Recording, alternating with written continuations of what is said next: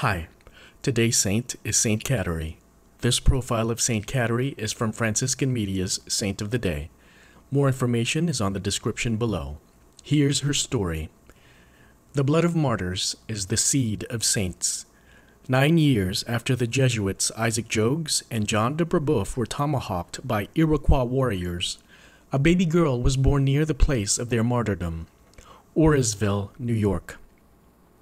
Her mother was a Christian Algonquin taken captive by the Iroquois and given as wife to the chief of the Mohawk clan, the boldest and fiercest of the 5 nations.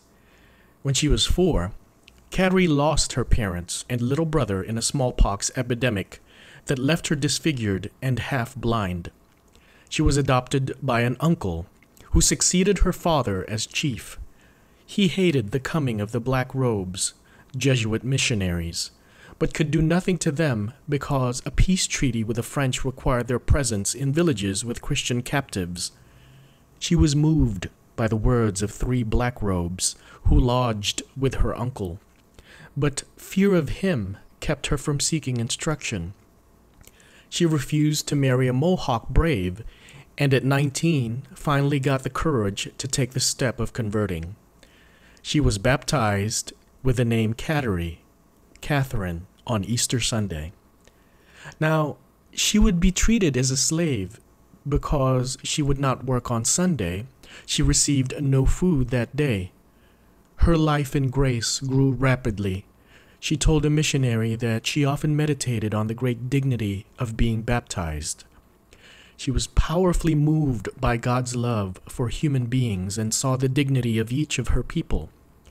She was always in danger, for her conversion and holy life created great opposition. On the advice of a priest, she stole away one night and began a 200-mile walking journey to a Christian Indian village at Sault St. Louis near Montreal. For 3 years, she grew in holiness under the direction of a priest and an older Iroquois woman, giving herself totally to God in long hours of prayer, in charity, and in strenuous penance. At 23, she took a vow of virginity, an unprecedented act for an Indian woman whose future depended on being married.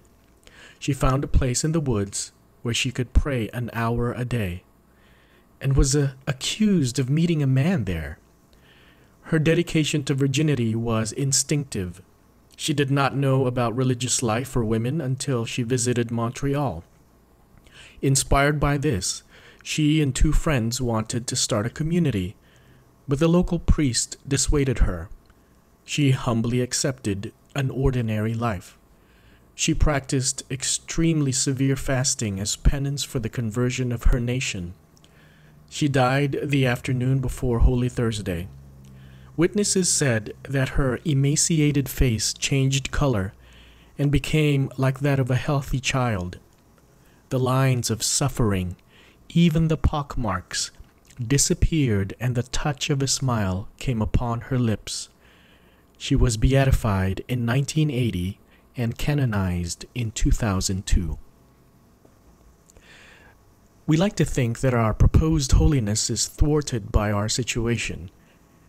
If only we could have more solitude, less opposition, better health. Kateri repeats the example of the saints. Holiness thrives on the cross, anywhere. Yet, she did have what Christians, all people, need: the support of a community. She had a good mother, helpful priests, Christian friends.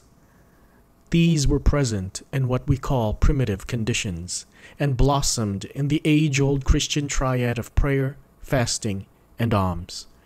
Union with God in Jesus and the Spirit, self-discipline, and often suffering, in charity for her brothers and sisters.